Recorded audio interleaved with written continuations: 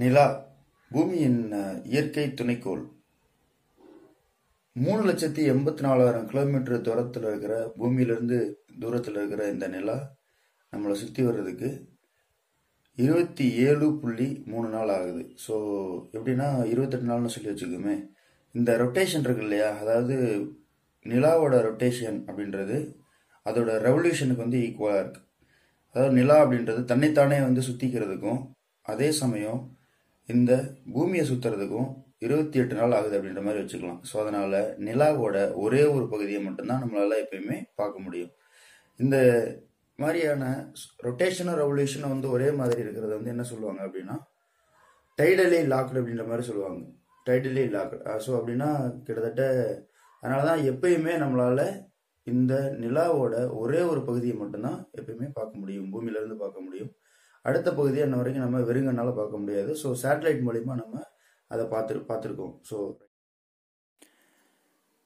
இப்போ நாம் ஸ்க்ரீனில் பார்க்குற இந்த படத்தில் பூமி மையத்தில் இருக்குது, நிலா வந்து அதை சுற்றி வருது. அந்த மாதிரியான ஒரு அமைப்பு தான் இந்த படம். இது ரெண்டையும் நம்ம எங்கேருந்து பார்க்குறோன்னா ஒரு மேல் பகுதி சுப்பீரியர் வியூ அப்படின்ற அந்த வியூலேருந்து பார்க்குறோம். அதாவது இது ரெண்டும் இருக்கிற மாதிரி நம்ம கண் முன்னே இருக்கிற மாதிரி நடுவில் பூமி இருக்குது. ஸோ அதை சுற்றி நிலா சுற்றி வருது அப்படின்ற மாதிரி பார்க்குறோம். ஒருவேளை நிலா வந்து சுயமாக வந்து சுற்றிக்கிட்டு இருக்கு அப்படின்னா இப்போ இந்த மாதிரி ஸ்க்ரீனில் பார்க்குற மாதிரி தான் சுயமாக சுற்றிக்கும், வேகமாக சுயமாக சுற்றி வரும். இதில் இந்த ரெட் கலரில் வந்து பெயிண்ட் இருக்குது இல்லையா, ஸோ அதுதான் வந்து அது ஒரு பக்கம். இன்னொரு ஆஃப் வெள்ளையாக இருக்கிறதுன்றது இன்னொரு பக்கத்துக்கான நிலா அப்படின்ற மாதிரி நம்ம வச்சுப்போம். ஆனால் மூன் வந்து ஆக்சுவலி அந்த மாதிரி சுற்றலை. அதுக்கு பதிலாக இந்த மாதிரி தான் சுற்றுது. அதாவது சுயமாக சுற்றும் போது அந்த சிவப்பு பகுதி இருக்கு இல்லையா, அது மட்டும்தான் வந்து விசிபிள். இப்போ அப்படியே பூமியையும் சுற்றி வருது. ஸோ அப்படி சுற்றி வரும்போது பார்த்தோன்னா ஒரு சுயமாகவும் ஒரு ரவுண்டு அடிச்சிருது, அதே மாதிரி பூமியையும் வந்து பார்த்தோன்னா ஒரு ரவுண்டு வந்துடுது. ஸோ இதுதான் நம்ம டைடலி லாக்டு அப்படின்ற மாதிரி சொல்கிறோம். 1969 Neil Armstrong, Edwin Aldrin, Michael Collins அப்படின்ற 3 பேர் ஏற்றிக்கிட்டு அப்போலோ 11 அப்படின்ற அந்த ஒரு விண்கலம் இந்த நிலாவை நோக்கி பாய்ஞ்சதாகவும், ஸோ அதில் நீல் ஆம்ஸ்ட்ராங் அப்படின்றவர் தான் இந்த நிலாவில் முதல்ல அடியெடுத்து வச்சார் அப்படின்றதாகவும் வரலாறு சொல்லுது.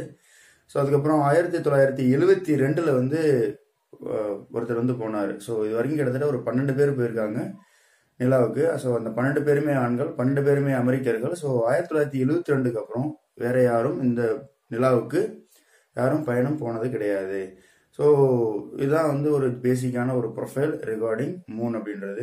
ஸோ இந்த நம்மளோட பூமியோட இயற்கையாக இருக்கக்கூடிய சேட்டலைட், அதாவது இந்த மூன் அப்படின்றது நமக்கு ஒன்று தான் இருக்குது. பட் மார்ஸுக்கு 2 இருக்குது, ஜூபிட்டருக்கு வந்து பார்த்தோன்னா 79 வரைக்கும் இருக்குது, 79 மூணு சுற்றி வந்துட்டு இருக்கு. சாட்டனுக்கு வந்து பார்த்தோன்னா 67, யுரேனஸ்க்கு வந்து 27, நெப்டியூனுக்கு வந்து 13, இந்த மாதிரிலாம் இருந்துக்கிட்டு தான் இருக்கு. இந்த டயக்ராமில் பார்க்கும்போது தெரியும். ஸோ ஃபேஸஸ் ஆஃப் மூன், இந்த ஃபேஸஸ் ஆஃப் மூன் அப்படின்றது waning face and waxing face அப்படின்ற மாதிரி சொல்லுவாங்க, அல்லது கிப்பஸ் அப்படின்ற மாதிரி சொல்லுவாங்க, கிப்பஸ் அண்ட் கிரசன்ட் அப்படின்ற மாதிரி சொல்லுவாங்க. அதாவது வளர்ப்பிறை தேய்பிறை சொல்கிறோம் இல்லையா, இதெல்லாமே அமாவாசை பௌர்ணமி ஒவ்வொரு 15 நாளைக்கும் வந்து வரும், மாறி மாறி வந்து வந்துட்டு இருக்கும். இதில் அமாவாசனைக்கு சூரிய கிரகணமும் பௌர்ணமிக்கு சந்திர கிரகணமும் வரும். இது வந்து இயல்பாக இருக்குது. எல்லா நாளும் வந்து வர்றதில்லை. ஏன்னா சூரியன் சுற்றுது, செல்ஃபாகவே சுற்றிக்கிட்டு இருக்கு. சூரியன் வந்து செல்ஃபாக தன்னைத்தானே சுற்றிக்கிறதுக்கு ஒரு 28 நாள் ஆகுது. அதே மாதிரி இந்த பூமி இருக்குது, இந்த பூமி வந்து செல்ஃபாக சுற்றிக்கிறதுக்கு 24 மணி நேரமும், தன்னைத்தானே சுற்றிக்கிறதுக்கு இந்த பூமிக்கு 24 மணி நேரமும், சூரியனை சுற்றி வர்றதுக்கு 365 நாள் ஆகுது. அதே மாதிரி தான் இந்த நிலாவுக்கு தன்னைத்தானே சுற்றிக்கிறதுக்கு 28 நாள், அதே சமயம் பூமியை சுற்றுறதுக்கு 28 நாள் ஆகுது.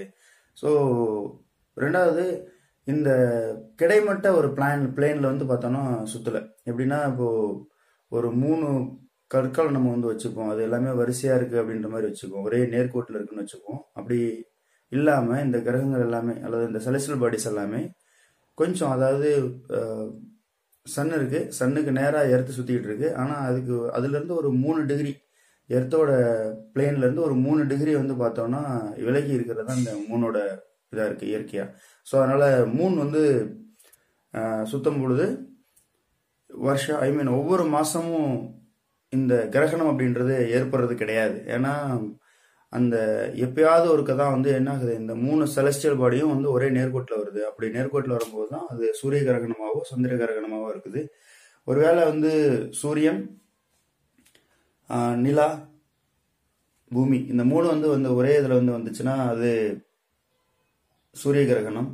சூரியன், பூமியோட நிழல் நிலாவில் பட்டுச்சு அப்படின்னா அது வந்து சந்திர கிரகணம் அப்படின்ற மாதிரியும் சொல்லுவாங்க. ஸோ இந்த மாதிரி வந்து பிளானட்ஸ் எல்லாமே ஒன்றா சேர்ந்து இருக்கிற அல்லது ஒரே நேர்கோட்டில் இருக்கிற நிலையை, அது பிளானட்டாக இருக்கட்டும் அல்லது செலஸ்டியல் பாடியாக இருக்கட்டும், நேர்கோட்டில் இருக்கக்கூடிய நிலையை வந்து என்ன சொல்லுவாங்கன்னா சிஜிஜி அப்படின்ற மாதிரி சொல்லுவாங்க. சிஜிஜி அப்படின்னா யோக்கிங் டுகெதர் அப்படின்ற மாதிரி அர்த்தம்.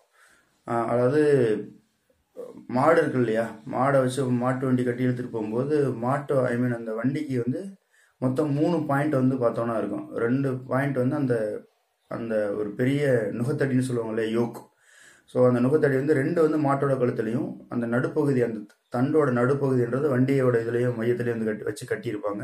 ஸோ அப்போ தான் அது பேர் தான் யோக். அது மாதிரி இந்த 3 பாயிண்ட் இருக்கு இல்லையா, அதனால தான் அதை இதே மாதிரி தான் இயற்கையில் இந்த 3 பிளானட்டும் ஒன்றா இருந்துச்சுன்னா அதை யோக்கிங் டுகெதர் அப்படின்ற மாதிரி சொல்கிறாங்க.